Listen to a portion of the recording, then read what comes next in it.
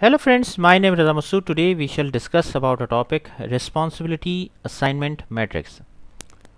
Today's topic is very interesting and very important with respect to project management, and especially this topic has been taken from BIMBOK Guide Project Management Body of Knowledge, and this is a very important topic with respect to PMP exam point of view, because you will see this topic in the exam as well.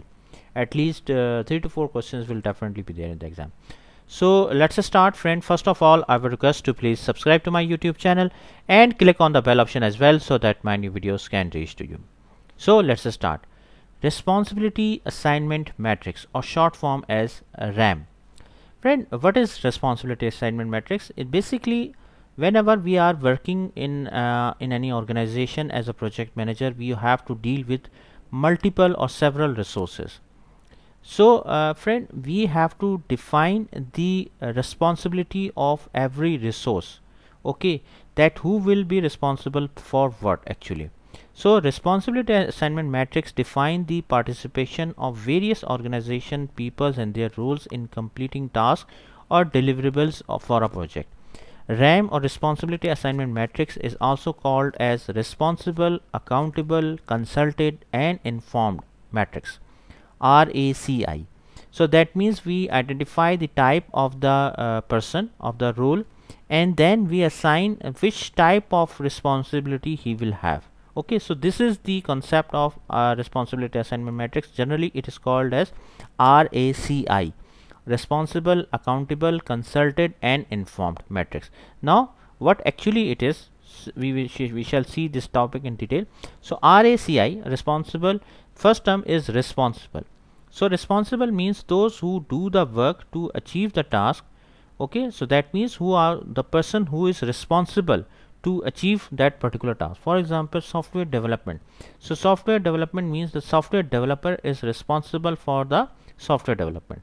Quality assurance, the quality assurance resource is responsible for the quality assurance. Then accountable. Accountable means the one ultimate accountable for the correct and thorough completion of the deliverable of the task, and the one to whom responsible is accountable. See friend, here for example, software developer is responsible for the software development, but he is responsible for that, but he is not accountable for that. The functional manager is accountable for the software development. Okay, then consulted means that those whose opinions are sought and with whom there is two-way communication. That means for example, you have a consultant in your organization, so you have to consult with them before you initiate anything. For example, for cost estimate, you have to consult with any third party vendor, for example. So these are the person who will be called as, considered as consulted. Or C, informed. Informed means friend, whenever you are doing the project, you have to inform the things. For example, you are informing to your CEO of the company that you will be deploying the project on ABC date. For example, in the next week you are deploying it. So inform those who are kept up to date on progress, often only on completion of the task or deliverables.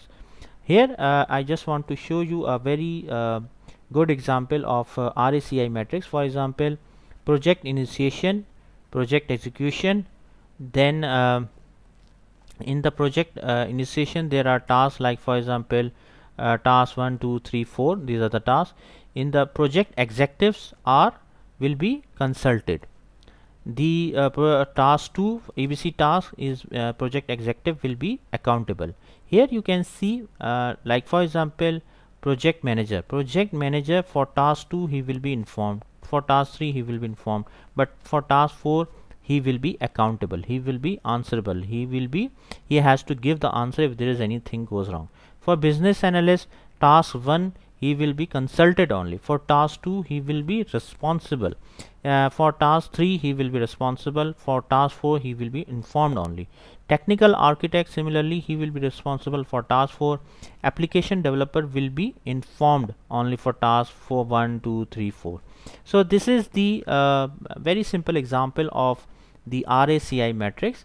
So you can make your RACI matrix as well according to this chart as well. It will be helpful for you to identify the roles of your in your project, and you can define the responsibilities according to your RACI matrix as well.